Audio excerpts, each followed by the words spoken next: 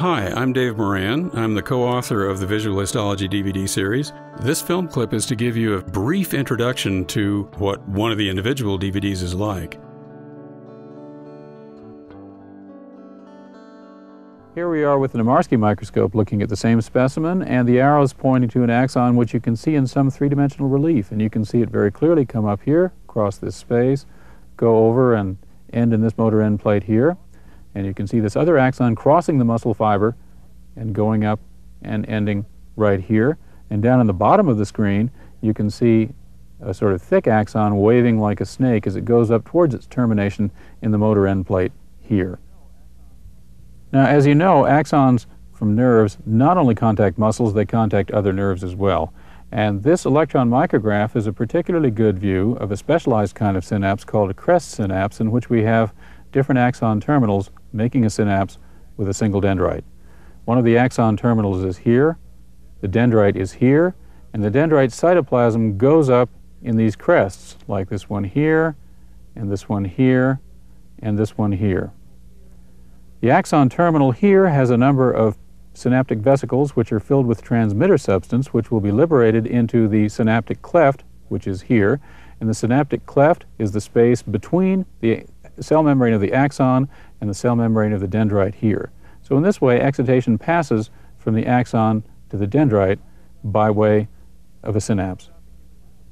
Now, the microscopic images that we've seen so far have been of myelinated nerves. Be aware that there are lots of unmyelinated nerve fibers as well. And very often you'll find unmyelinated nerve fibers and myelinated nerve fibers sitting side by side in the same nerve bundle in a peripheral nerve. That's what we've got here.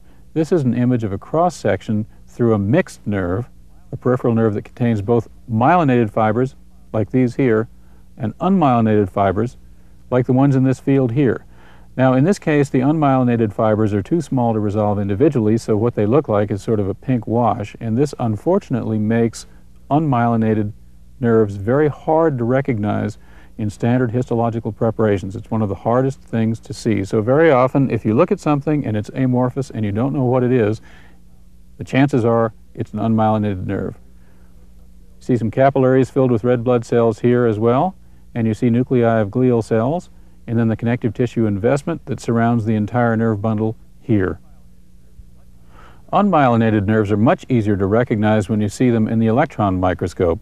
This electron micrograph is from your visual histology textbook, and it contains a number of unmyelinated nerve fibers here, here, here, and here, and some of them are very small. If you look at this one over here, this nerve fiber is barely larger in diameter than the mitochondrion inside it, and mitochondria tend to be about 1/10 of a micrometer or so in diameter, so this nerve fiber is very small indeed, certainly too small to be seen with the light microscope.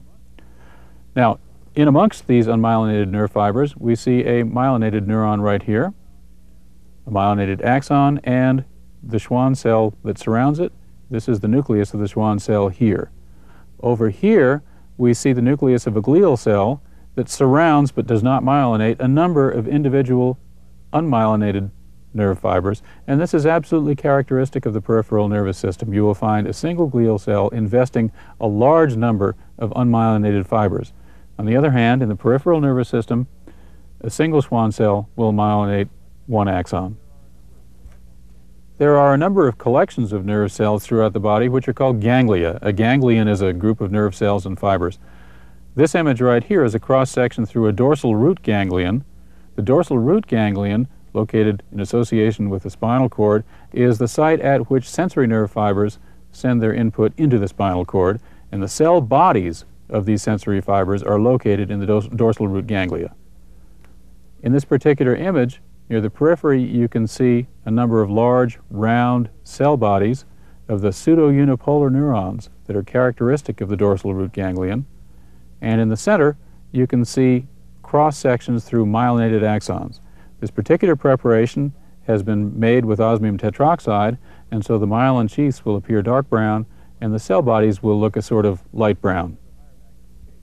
This is a higher magnification view of a section taken through a dorsal root ganglion that's stained with toluidine blue, and the arrow is pointing at one of the large cell bodies of a sensory neuron. And here you can see the cell body contains a reasonable amount of Nissl substance out here, and a large centrally located nucleus with Here, one nucleolus, and in some cases you see two nucleoli.